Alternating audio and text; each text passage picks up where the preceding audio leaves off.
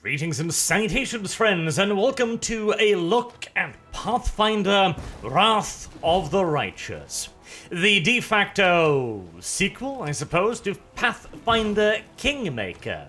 As the name quite clearly suggests, it uses the classical role-playing tabletop system Pathfinder, and in this case, it also uses a campaign surrounding the Fifth Crusade to kick a bunch of demon ass and close a huge rift in reality known as the World Wound. It's a pretty damn epic tale, and I gotta say the writing for Wrath of the Righteous is really good. Kingmaker was a pretty alright classical RPG, but honestly, this one has definitely got it beat in terms of the quality of the story, the writing, the quest, and the companions in particular. Anyone who's been watching my content for any extent of time knows that I am a big fan of companions in RPGs and believe that if we're ever going to be seeing the next real RPG revolution, it is going to have to focus heavily around the idea of intelligent and interesting companion characters. Now, sadly, the revolution is not quite upon us just yet, but the companion characters in Pathfinder Wrath of the Righteous, that name is starting to become quite the mouthful, are some of the best companion characters I've seen in years and years and years, honestly. I actually think we've got to go all the way back to Baldur's Gate to see characters that I have enjoyed interacting with and playing alongside quite as much as in this game. That is some damn high praise. I do wish there would be a little bit more interaction between the characters outside of conversations, because there are, of course, story elements when you talk to various characters, and occasionally your companions will interject with their own thoughts and opinions. These are some of the best parts, particularly with certain party compositions. Ember and Darren the Count, for example, play off one another brilliantly. Again, I do wish that perhaps they'd added even more to that, added in so that they interact with one another even more, but we're nitpicking at this point. The writing as it is really good, and wanting more of it, I suppose, is just the natural evolution of things. It even managed to do something that hasn't happened to me in a very long time. At first I saw the companion character Wenduwag, and I instantly thought, not interested. A kind of bowish, fightery, hunter style monster thing with spider legs, acting all goody two-shoes in the underground because there's a bunch of mutants down there, yada yada yada. Boring. Hell no, she's actually become my favorite character now. And I'll be using only content from the very early parts of the game in this video because, again, the story really is the strong point, and I wouldn't want to spoil too much of it. But let me hold my filleting of the writing here for a moment and move on to something a little bit more specific. The gameplay will, of course, be very familiar to anyone who played Pathfinder Kingmaker, or indeed anyone who's played classical RPGs or tabletop RPGs, particularly, obviously, the Pathfinder system, is going to feel right at home here. If you haven't played any of this, it is a classical RPG.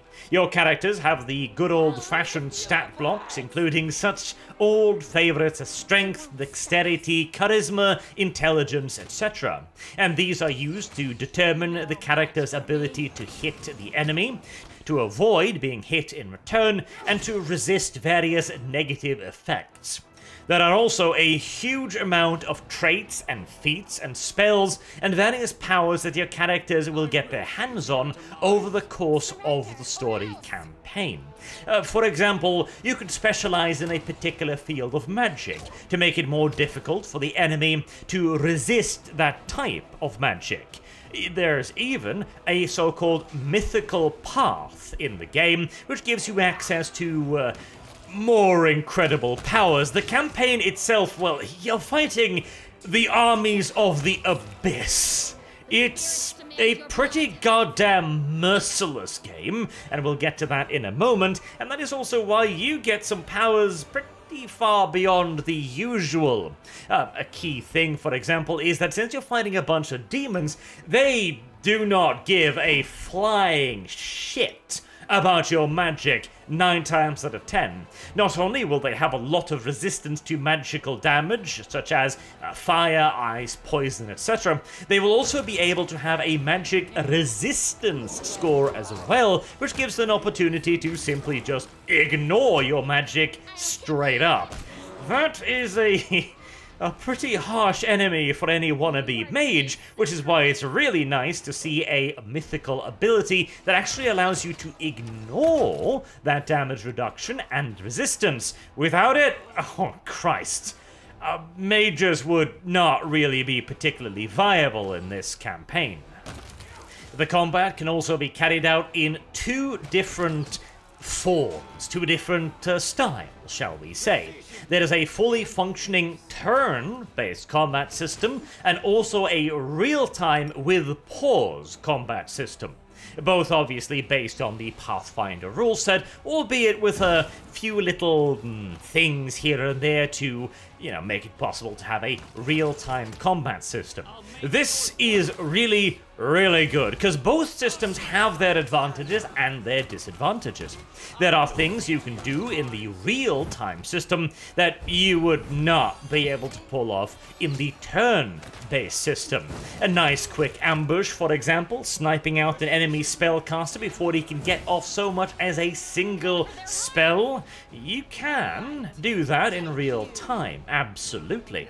It also allows you to quote-unquote skip the more tedious fights. If you're just slaughtering your way through a handful of ghouls, for example, you don't necessarily need to turn-base all of that out, as it of course slows down the action quite considerably. On the other hand, there are fights that are really goddamn difficult. And it's then so useful to be able to just slow everything down and actually think about your actions strategically, and boy, you need to as well. Let me just go over a couple of things here, because I know these are pet peeves for quite a lot of people.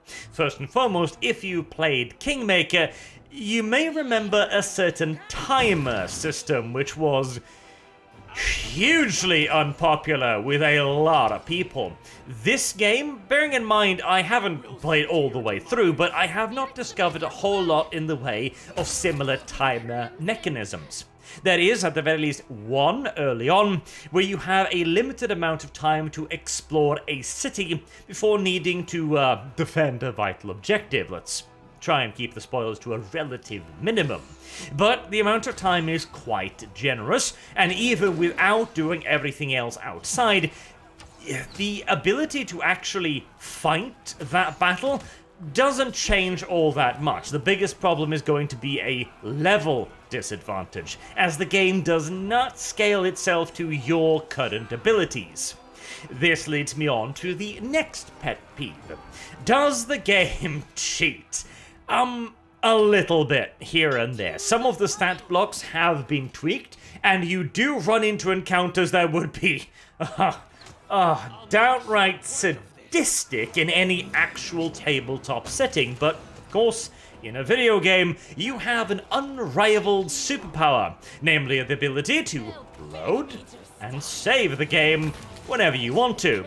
Not in combat, mind you, but outside of it. This obviously allows you to quick save, open a door, discover the 24 blood-maddened cultists beyond, and then quick load.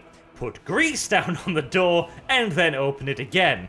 This time, the combat encounter will work out considerably better, shall we say. Now, this does also mean that many of the encounters are very, very harsh, and some of them are straight-up trap positions, like getting you completely surrounded by enemies before you even get to do anything. That does happen, and particularly asshole-ish things do also occur, like the moment you enter a house, for example, you get 3 rat swarms right on top of you. That is a scenario which, basically, unless you win the initiative roll-off, you're gonna take massive damage at the very least, and you're probably just gonna outright die at the worst, since swarms during certain difficulty settings can only really be damaged by area of effect weaponry. And if all of the swarms get to move before you even get to take an action, well, they're gonna be right on top of your party. Good luck with the whole AoE effect there, right? That is a little bit asshole-ish, but again, the ability to save and load makes it considerably less impossible. So I wouldn't recommend the Iron Man mode right at the beginning. And speaking of Iron Man mode as well, if you feel that all of this sounds a little bit too dickish, don't worry over much. Before you start the game, and at any time during the campaign, you have access to a huge amount of customizable rules. If you feel it's too difficult, you can ease it up. You can reduce the amount of damage the enemies do to you. You can reduce the amount of critical hits they get. You can reduce the amount of enemies overall, or increase them if you're swinging in that particular direction. Personally, I'm the kind of guy who gets easily frustrated with many of these combat encounters because I am, of course, a GM myself, and I look at a lot of this and I think to myself, holy shit, there is no way I would ever make anything even remotely close to this. Like, this is just churlish. These are the kind of encounters you would get if you piss off your game master and he just wants the session to end. But whilst, how do I put it?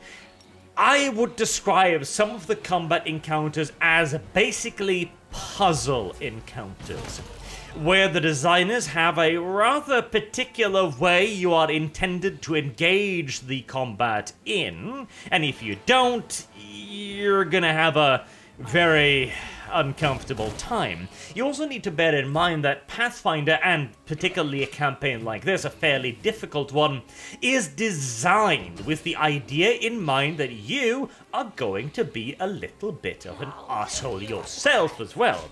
The aforementioned example of opening the door, seeing the cultist, closing it again, putting some grease down in front of the door, and then opening it. You are expected to do that. You are expected to use web, to use grease, and to use sleep in the most dickish manners you can possibly imagine. There is one, slight spoilers, but not big ones, there is one combat encounter against a particular mini-boss a little bit into the prologue. Now, the mini-boss has a ridiculous stat line, huge armor value, super difficult to hit, and he, of course, himself strikes like an absolute truckload of bricks made out of depleted uranium. This would normally be a huge problem if you try to solve it by raising up your shield, drawing your sword, and marching into combat valorously, if foolishly. In my case, I put a hex on the enemy, which reduced his ability to make saving throws, and then I cast sleep on him. After which, all I had to do was walk up to the enemy and crush his skull with the butt of a glaive. Somewhat, anticlimactic? Yes, probably, but, well, if the game is gonna treat you roughly, might as well treat the game a little bit rough in return, right? And a lot of the initial frustration is just that initial frustration. I had to reload, I don't even know how many times to clear one particular combat encounter with a demon that goes invisible and then sneak attacks. Every time, he would just nuke my tank. One shot, dead. And that is despite me buffing my tank with everything I bloody had to increase his armor value. It just did not goddamn matter.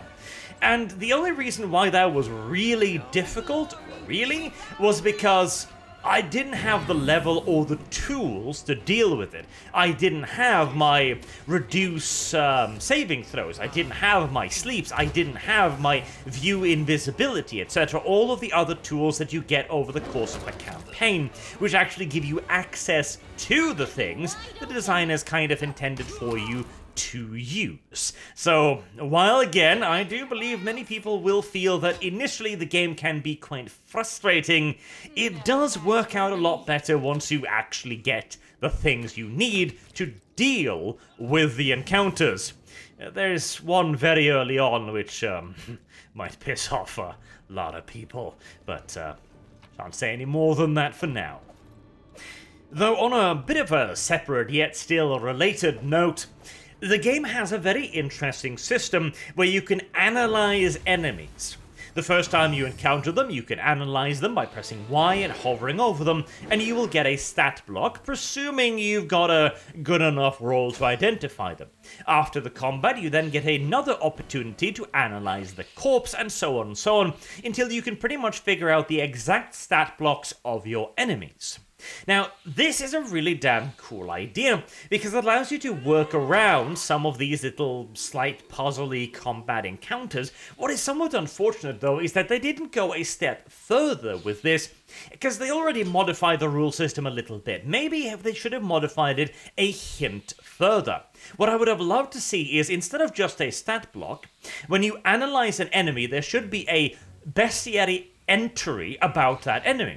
Give me a cool little piece of art depicting the enemy, you know, a nice little charcoal style sketch maybe, and a lore blurb. For example, there are certain enemies that are the reincarnated souls of people that like to destroy art or precious, beautiful items. And through the game, you can see these demons doing just that. And it gives a lot of context to the world and why they're doing the things they're doing. It might also teach you about how certain demons act and how you can deal with them better. Add on that lore blurb, and then give them a little bit of a weakness, even if it isn't in the basic rule set. Say, for example, that the demons that hate art, right? Write in the part of their rule set that they are far more susceptible to being blinded or dazzled, for example, than most other demons. That could be a really cool way to deal with those in particular. Or maybe make it so that a certain demon gets a flat-footed penalty if you manage to reveal it out of stealth. You know, stuff like that. Ways to kind of make you feel as if you're learning how to fight the enemy.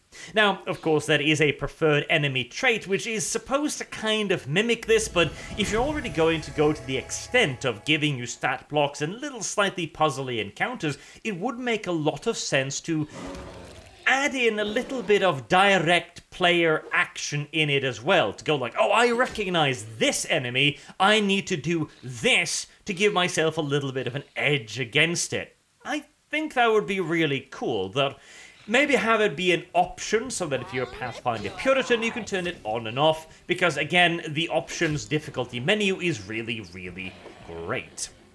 There are some slight issues with the game's coding as well that I will mention. There is mounted combat in the game, which works out well most of the time, but the horse can absolutely get itself stuck on random nonsense. And if you're in a particularly difficult fight, having your heavy hitter get, you know, his turn passed because his horsey can't maneuver past a stone on the ground, that can suck a lot of penis, most absolutely. Additionally, the template for burning hands is stupid, and I've been hitting my allies even though they are clearly not in the template and clearly not being targeted, as there is a little effect showing you that, okay, this enemy is about to get hit, and that just doesn't work all the time. It's a little bit frustrating. I haven't experienced any crashes or major bugs or anything like that, however, so I shan't complain too much. There is also a second part of the game as well, which I'll touch on a little bit at the end here, because it's not super fleshed out or anything.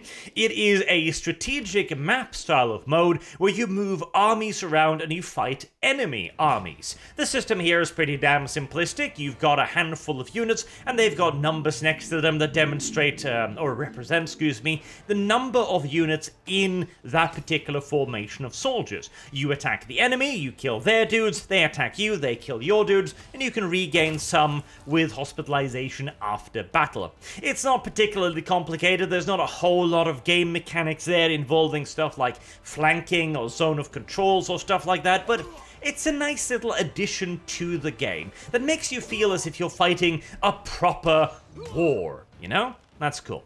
And scale is another thing that the game really has nailed down. It feels like you're defending a massive city against assault, and it's really awesome. Though I do hate the rest system of Pathfinder. The idea that, oh god, the city is under attack by demons, we must hurry back to the surface to save everyone. Oh, what's that? We've run out of spells and we're fatigued? Well, I guess we gotta set up camp down here for 3 days. There is a system to prevent you from just camping all the time, but from a narrative standpoint, I absolutely loathe it. I need to bed down for 9 hours in an enemy dungeon? I'm sure nobody will come across my roaring bonfire here. It's a bit stupid, and it's one of those mechanics that I probably would have liked to see changed or just removed entirely, frankly. Or hell, replaced with like a short rest system or something, but oh well. Minor complaints. All in all, if you played and enjoyed Kingmaker, this is a better game. I absolutely heartily recommend it. If you haven't played a whole lot of classical RPGs, again, this is one of the better ones. And again, if you're feeling a little bit of frustration in the early levels, which, oh by God, I did, well, be less stubborn than me, and just scale down the difficulty a little bit.